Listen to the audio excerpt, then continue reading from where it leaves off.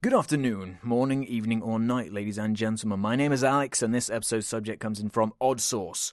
Is Nintendo going to kill its fanbase by treating YouTubers like a bag of assholes? So if you didn't know, Nintendo recently came out with this system they were going to try to implement, because currently on YouTube, if the automated system detects that you are using footage from a Nintendo game, they will immediately take all the AdSense revenue, all the revenue, the ad revenue from the video, and claim it as their own, full stop. They're one of the only big companies that do this, and it's pissed pretty much everyone off, because it is kind of a stupid move. You're getting free advertisement, everyone's playing your games, talking about your games, telling people to buy and play the games. It makes no sense to filter it like that. So what they've come out and said is basically, hey everybody, we're going to introduce our very own Nintendo partner system where we give you the privilege of you signing up to us, and we'll let you take something like 40% of all the profits, and we'll still keep a fucking huge chunk of it, but we'll give you a little bit there on the side, okay? And it's almost like rubbing salt into the wound. I don't think this is the right way to handle it. You can't sort of be in the middle. You've either got to say no to everything, like, no, we're monetizing everything, it's our content, it's our games, we're making them, we're keeping the profit from it, fuck you. Or just say, okay, that's it, we don't need to do this anymore.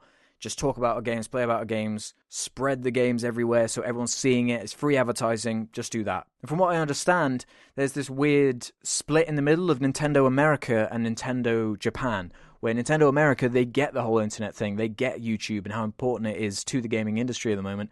But Nintendo Japan are very much set in their ways of like, no, this is our stuff, we need to keep it all sort of centralized and controlled, and we want the ad revenue from it. But as far as, is it going to kill the fan base?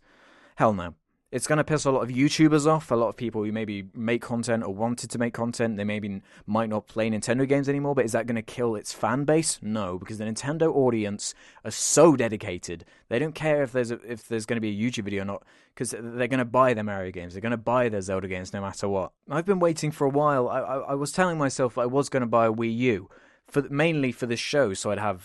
Because the thing about Nintendo games is they're so perfect for YouTube stuff, because they are sort of the arcadey, a lot of them like Smash Bros and Mario Kart, they're based around these small little chunks of doing a race, doing a brawl, and they're just perfect for YouTube type content, but you can't use it now, unless you just want to be flagged and they take all the revenue from it, so it just doesn't make any sense for any YouTuber to use it. And I was going to buy a Wii U before I got a PS4, but now I'm just like, well, if it's not going to help the channel or anything anymore, what's the point? I might as well just get a PS4, because at least with that one I'm allowed to advertise and grow and show off the games without having to worry about being flagged and all this bollocks. See, Nintendo really pissed me off with all this backwards shit. They're like trapped in 2004, aren't they? They're so stuck in their ways. They're good at making games. They're good at making their first party games. They know what they're good at. They have a lot to sort out. I mean, I wish they just stick to their guns instead of sort of fumbling in the middle. Claim everything or don't, Nintendo, because it makes you look confused. It makes you look like you're trying to be,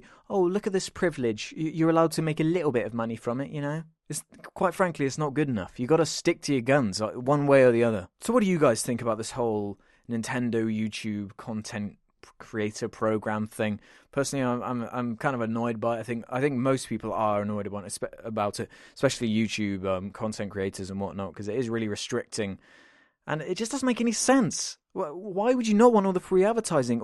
Every other studio is embracing it, and they realize how helpful it is. Would Minecraft be a thing without it? Hell no, with all these like Gary's Mod and all that, it's so important to advertising games now. Five Nights at Freddy's, Slender, all of these things, it's so important now. So what do you think? Tell me in the comments below. So as always, thanks for watching. All comments and ratings are very much appreciated. Make sure you leave a suggestion for future Job Labs. I'll see you next time. Bye. How are they going to do that? They're going to have to set up a new Spider-Man, and they're going to have to do all these reveals and everything within that movie, and it's going to be a strange, interesting thing they're going to have to pull off there, because then I think it's 2017, there's going to be a standalone Spider-Man movie there based on, the solo character and everything there. So does it really mean they're going to have to fly through in like 15 minutes the origin of Spider-Man again with a new actor, with Uncle Ben dying and him getting bit again? Do we